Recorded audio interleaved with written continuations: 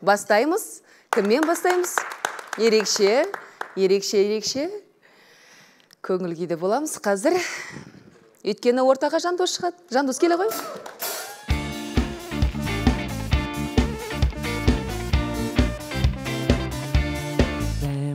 Жандос, сен биіңде ерекше ғой. Қалың қалай? Жақсы, өз қалыңыз қалай? Бізде бәрі жақсы. Роза қалай? Роза жақсы. Менде бір сұрақ бар, Жандос. Осы жолы Роза ұрсып шыға ма, жоқ әлде көңілді шыға ма? Көңіл шығады деген ойдамын. Ойлайсың? Иә. Сенімдісің? Сенімдімін. Ендеше Розаны ортаға шақырам. Келе ғой, Роза.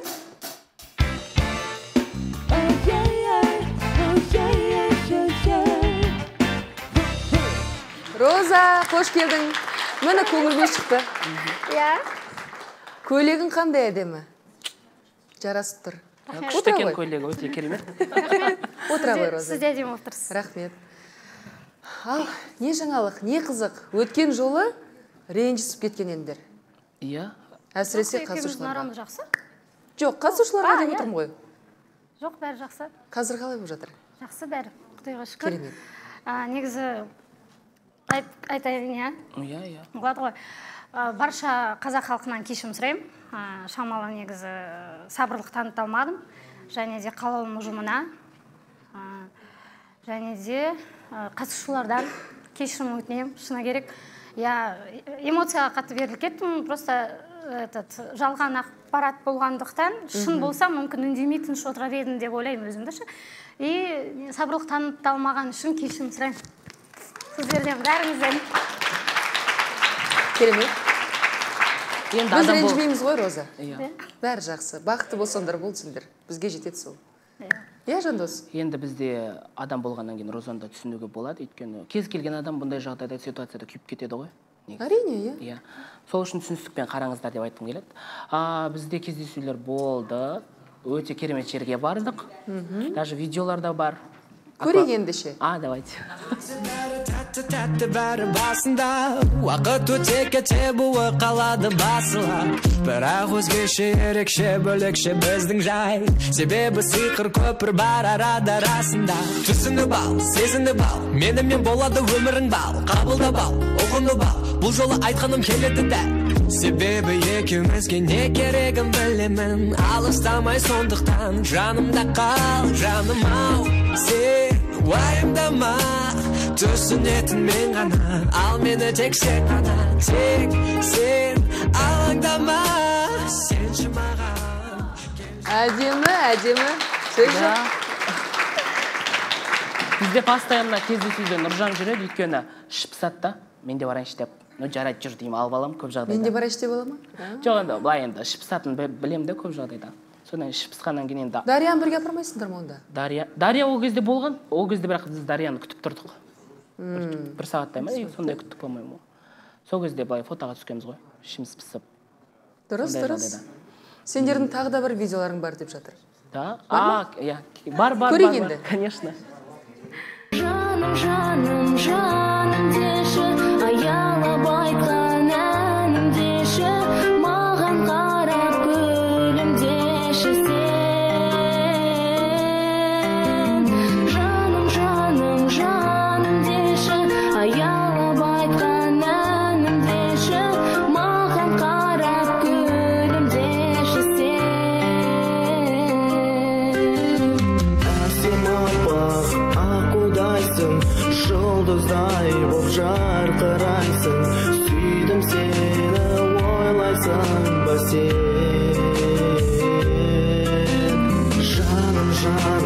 Жаным деші, аялап айтқан әнім деші, маған қарап күлімдеші сен. Күшті қыдыру болыпты. Енді бізде өте керемет, барлық суреттегідей көріп тұрсыздар ғой, видеодағыдай. Енді біз осы келесі аптадан бастап гражданский бракқа тұрып көрсек па деген ойымыз бар. Мәссаған. Мен Розаның үйіне көшіп барайын деп отырмын. Розаның үйіне. Сондай жағдай. Неге Розаның үйіне? Неге Роза сенің үйіне бармайды? Жоқ, Роза өзі көндірді ғой. Көндірді ма? Иә. Сен көндің, е? Енді махаббатта енді ерегесу болмау керек деп ойлаймын, бірін тыңдай білу керек.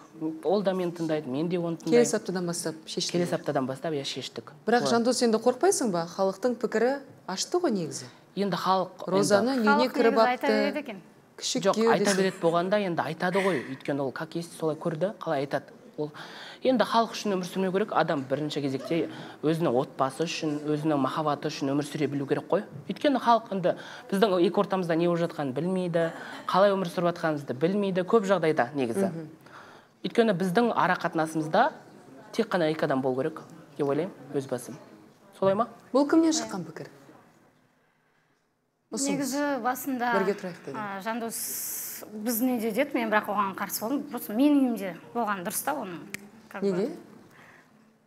Мен өзім солай қалап тұрмын. Менің қасымда болған жақсы одан да. Енді бәрі енді қазақ халқы көбінесе енді қатысушылар қазір білем ғой не айтатындар. Егер сен күшік күйеу деп, ол күшік күйеу емес, ол менің ата-анамның үйіне барайын деп жатырған жоқ. Ол менің үйіме келген деп тұр да, менімен тұрайын деп тұр. Менің ата-анам мен емес. Сол үшін қате түсініп қалмаңыздар. Демек үшеуіңіз тұрасыздар, Сіз, Жандос және сіздің қызыңыз. Жоқ, екеуміз ғана. Тек қана екеуміз, бұл менің қызым менің анамның қолында. Ол кішкентай кезінен 3 айынан бастап менің анам қарады ғой. Мен мамамды мама дейді ол. Екеуміз ғана. Білмеймін енді қаншалықты дұрыс шешім екен, бірақ енді сіздер солай шешсеңіздер.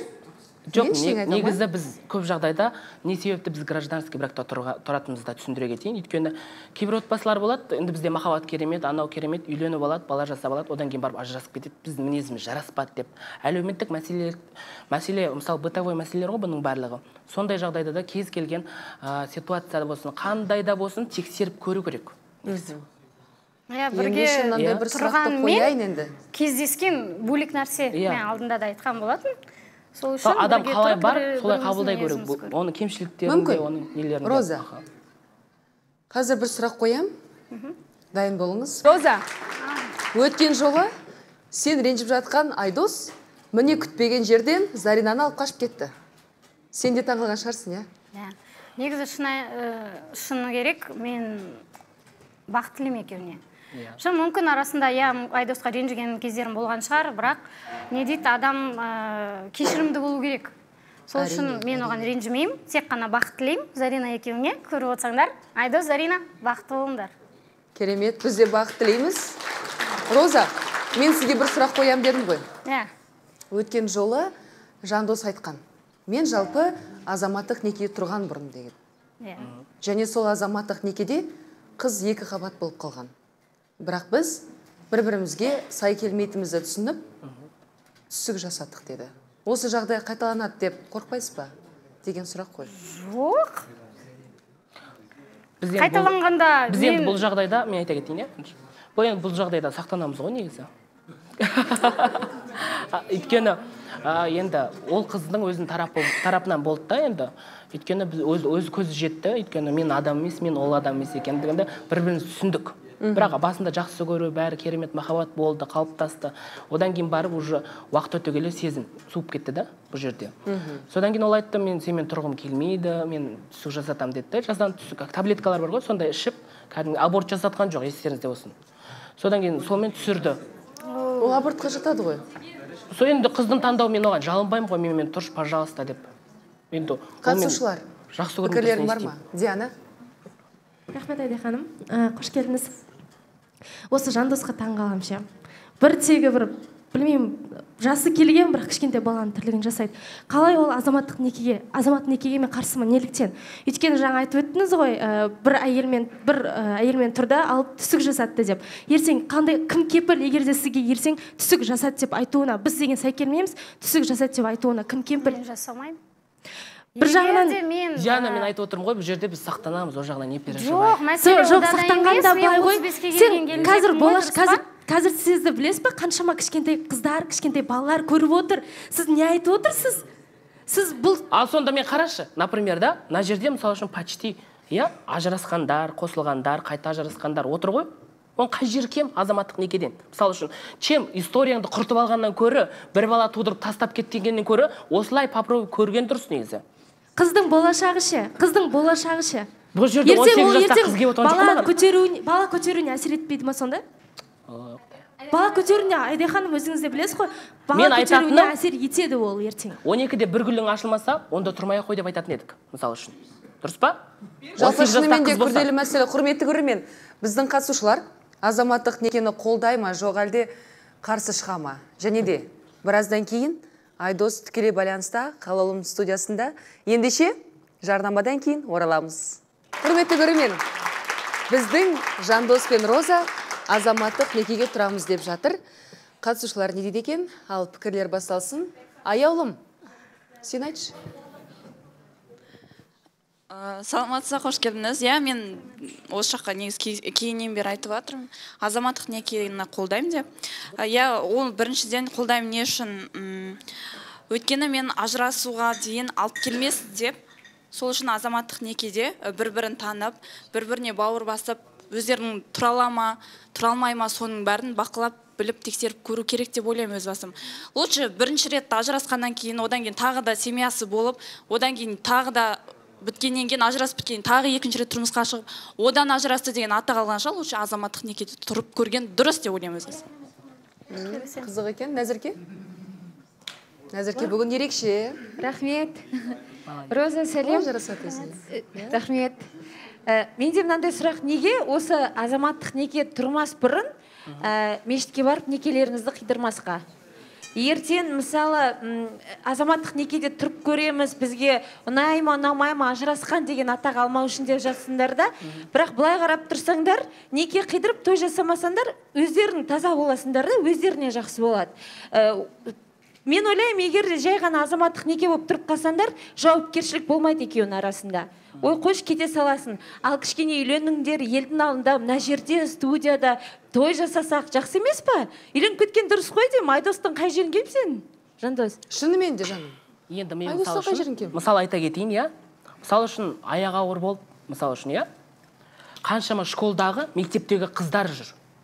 Ондай кезде ұят емес, оны айту. Ұят па әлде? Айтыңыздаршы. Жоқ, мен сен ашық айтып тұрған. Жоқ, мен мысалы ашық айтайын, тоқта. Ұят па, ұят емес па, айтшы, Назерке? Жоқ, ол мүлдем болмайтын нәрсе. Қалай болмайтын нәрсе? Олар білмейді, мысалы үшін. Ненің жақсы, ненің жаман екендігін. Бірінші кезекте. Екінші кезекте тыңда мені. Екінші кезекте, мысалы үшін, баланы тастап кету, детский домға тастап кету, лақтырып кету, онда ұят емес па? Ұят па, ұят емес па, айтшы. Жандос, жоқ, айтшы, ұят па, ұят. Ал енді мына жағдай, енді келіп алып ұят дейсіңдер. Мен саған ұят деп тұрған жоқпын. Сен красавчиксің, айтып тұрғаныңа рахмет. Технично тұрып атқан елдер сияқты тұрып атқан жоқсыңдар. Біз откровенно айтып тұрмыз, жасырмай. Жандос, мен айтып тұрмын, мешітке барып некелерін қидыра салсаңдаршы, өздеріңе жақсы деп тұрмын. Жаңағы мешіттегі неке бір ойыншық сияқты айтасыңдар, бір ғой. Ол да бір қасиетті ұғым ғой. Ол да бір қасиетті ұғым. Ертең қиып аламыз да одан кейін екі жаққа ет қалсақ, бұл кеткім келмейді әрине, бірақ бір-бірімізді тексеріп көруіміз керекпіз. Қазақтың қаншама қыздары аяғы ауыр болып, детский домға қаншама балалар тастап жатыр, онда ұят емес. Қаншама мусорға тастап жатыр, туалетке тастап жатыр, ұят емес. Неге? Біз соны айтпаймыз, айтыңдаршы. Мысалы үшін әкесі мен шешесі жас қыздарға, өрімдей қыздарға ненің сақтану керек, ненің сақтанбау керек, оны айтпайды. Ондай кезде ұят емес. А мына жағдай енді келіп ұят дейсіңдер. Кесе бетіне ұят деп басқан емес пе? Деген жоқ. Жандос дұрыс түсінген жоқсың. Қалай баланы араластырма? Қалай араластырма? Шариғат бойынша некеге тұру мәселесі болып тұр да. Негізі шариғат бойынша некеге тұру мәселесі мен үшін өте ол да қасиетті ұғым. Ауыр деп па? Ауыр емес, ответственность. Қалай? Ответственность. Жауапкершілігім өте көп нәрсе деп өзім білем, потому что себебі мен шариғат бойынша некеде тұрған жоқпын. Мен Алланың алдында кеуде болған адам емеспін сонда. Считаюсь так, как бы. ЗАГСте болдым, қызымды босанғанда біз ЗАГСке ғана тұрдық, ал бірақ шариғат бойынша мен некеде тұрмағандықтан, мен үшін ол өте үлкен жауапкершілік болып саналады. Жалпы, Жандос, Роза, байқап тұрған шығарсыздар, мен мәселеге араласпай жатырмын, құптап та жатқан жоқпын. Өйткені жеке басым азаматтық некеге десем, ұғым десем дегенді түсінбеймін. Түсінбеймін шын мен. Ұят па, ұят емес пе, ол бөлек әңгіме, бірақ мен түсінбеймін. Неге түсінбеймін? Өйткені мен үшін азаматтық некеге деген сенімнің жетіспеушілігі. Мен саған әлі толықтай сенбеймін. Мен сенімен болам ба, болмайым ба, білмеймін, бірақ байқап көрейік деген сияқты. Ал махаббат ондайды жақсы көрмейді негізі.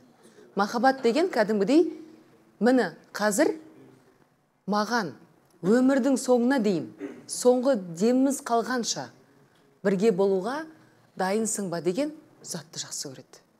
Бәрін осы махаббаттың алдында үйіп төгуді жақсы көреді. Менің ойымша солай. Мысалы қараш, жауапкершілігі мол дүние дейсің. Бірақ бірге тұрудың өзі жауапкершілігі мол дүние. Азаматтық некеде қашан тұрады? Ешкім көрмей, ешкім білмей, жасырын тұрады. Ал сендер бүкіл елдің алдында жүрсіңдер. Елдің бәрі біледі, сендер жұп екеніңді. Неге мешітке барып, Алланың алдында неке қимасқа? Я жауапкершілігі мол, бірақ бұл бір дәлел қой, Мен саған жай ғана бір уақытша бір қыз ретінде қарамаймын. Мен саған өмірлік жар ретінде қараймын деген бір дәлел ғой.